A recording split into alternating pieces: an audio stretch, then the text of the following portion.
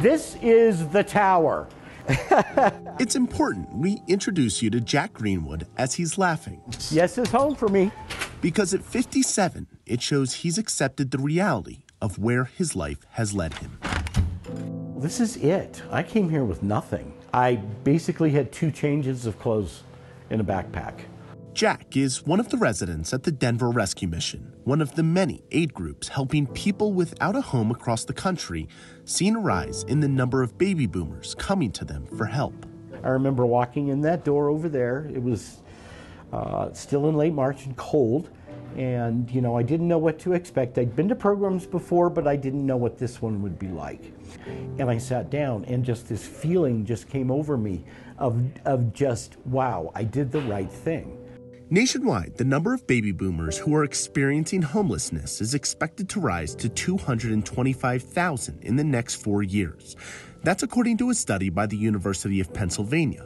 It's a large jump from the 170,000 who found themselves experiencing homelessness in 2017. We have more regulars in that boomer, mid-50s age group on up. Stephen Hinkle works at the rescue mission. I think people are really feeling the pinch financially, and there is definitely an older age group that is definitely experiencing homelessness that previously wasn't.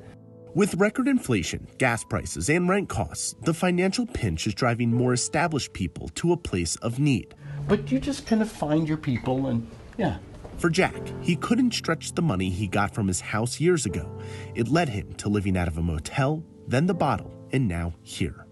You never really think that it's going to happen to you because you're going to think that you're smart enough. You've got an education. You've had a 6-figure salary. Obviously I'm going to be smart enough to avoid that, but it sneaks up on you. This isn't where Jack or many of the thousands of others like him imagine themselves at this point in their lives. But accepting this reality has led him to a place where he's working to establish himself once more. You just have to be vulnerable, open, and willing. And you can make it happen, but it is going to be tough. And maybe that will make me better in the next version of myself. I'm Dan Grossman. Thank you for joining us this week for our conversation about how inflation is impacting our country. Next week, an episode we are calling Life in America. We are talking to people across the country about what their day-to-day looks like as we get closer to the midterm elections. We're able to operate under great cost and extra effort under boil water, but we can operate. Can't operate if there's no water. Until then, from Chicago, I'm Chris Stewart, and this is The Race.